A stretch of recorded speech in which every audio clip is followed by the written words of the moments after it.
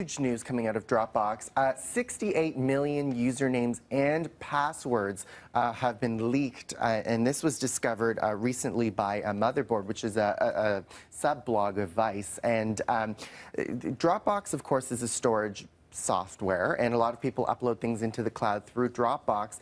It's affecting most of the usernames and passwords prior to 2012. So a lot of people like myself have gotten prompts to change your passwords now. But what Dropbox is saying is if you use those passwords on other sites, because it's physical passwords these people have, they might try to log into other sites like Twitter, like Facebook, even your banking information. So I love Dropbox. I think it was a good service then. It's a good service now. It's great, and I changed my password. I'm changing passwords for other sites. Always good though to change your password, change your PIN on any cards, you know, your bank card and your credit card. It's always good to change them from time to time. But the problem is, again, you forget that password. And you use the same password on so many sites. I'm guilty of the same thing. We should, maybe this is a good segment, how to create a strong password, because this is good. I had a really good tip from someone who works here at City about having a different password for every site, but there's a root password, and then there are different symbols you put at the beginning and end of every password. So maybe that's something we should share one day.